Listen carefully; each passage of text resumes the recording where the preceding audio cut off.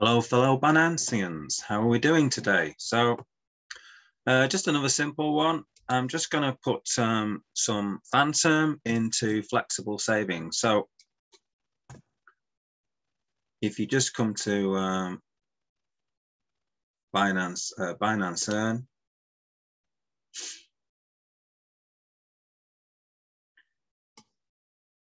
okay, and then you can click on, say, go to savings. And then you could say search for savings. So in this case, I'm looking at Phantom. That's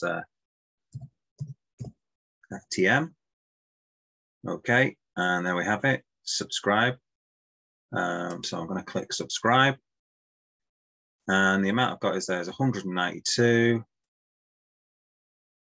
Oh, sorry, actually the available amount is 163. I think I've already got some in already.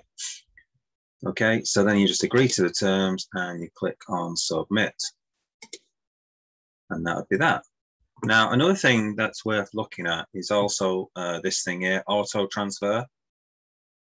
Okay, so if I click that, turning on auto transfer on means your corresponding asset, including your interest, new token purchase in the spot wallet will be transferred to the Earn wallet every 24 hours. You can find the auto transfer history under Earn History Savings Flexible.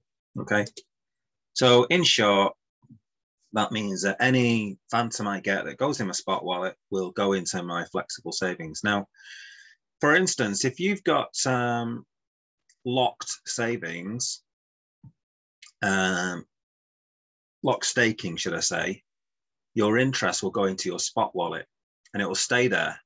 But if you've got the auto transfer on, it will then go into your flexible savings. So whenever you've got small amounts that are being paid out from your locked staking that go into your spot wallet, if you turn the auto transfer on, it will automatically put it into your flexible savings. So that's worth noting. All right, I hope that helps some of you.